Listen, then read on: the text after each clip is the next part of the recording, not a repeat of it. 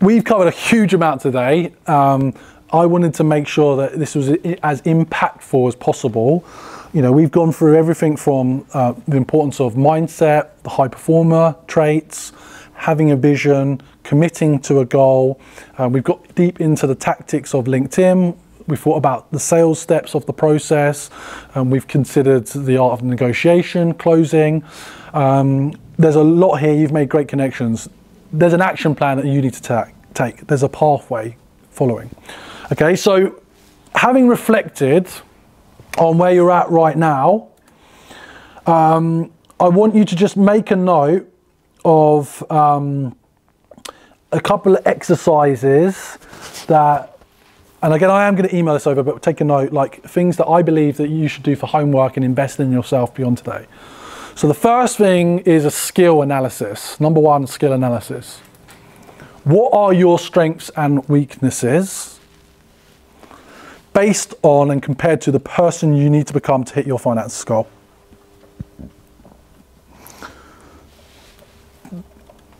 Two, what are the goals that you need to achieve along the pathway to you hitting your milestone, your financial milestone? So what are all the goals and steps that you need to hit to help you work towards hitting that financial milestone? And what are the other goals that you are setting for yourself to enjoy life, enjoy experiences, get the best outcomes?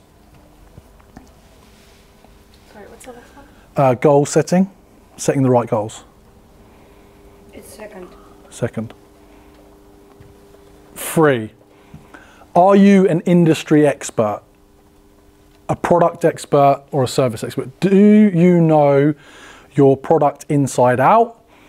What do you know? What don't you know? What do you need to learn? What do you need to figure out?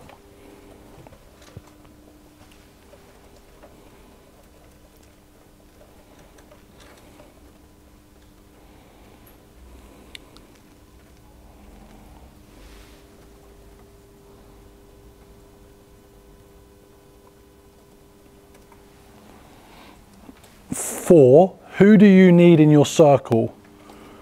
Who do you need in your network to help you get where you want to go? So who do you need to identify that's going to help you with your goals? Who do you need to identify that can help you improve your skills? Who do you need to be spending time with that's going to hold you accountable? Who do you need to be with that's going to help you get to the next level? Who's going to support you? Who are you going to work for? Like, who are the people, who are your network that you need to work with?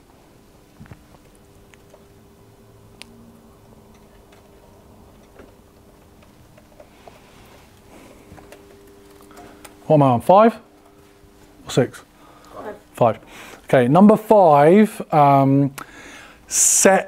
work back from your milestone, you know, the financial goal, the financial milestone, and understand what targets you need to be hitting or overachieving to move you towards that financial goal.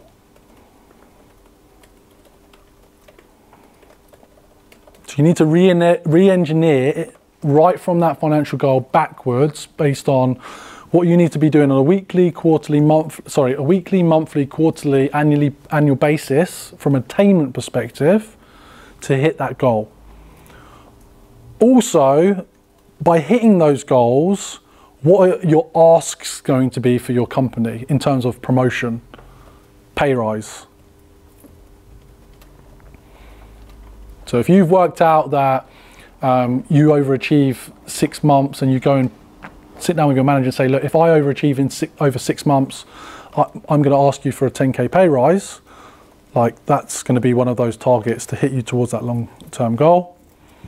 And then number 6 is write in your diary a time that you're going to review today, but you're going to review this on a monthly basis by yourself, that you commit to.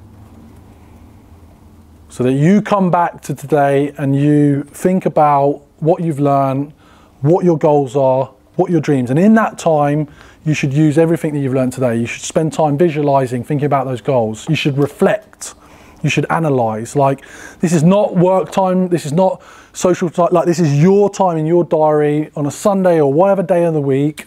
you commit to, that's recurring in your personal diary, that you're going to reflect on this major milestone to get you there.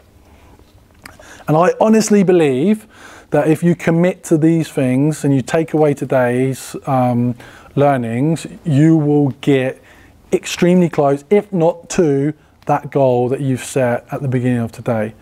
And then we will be able to come together and celebrate collectively.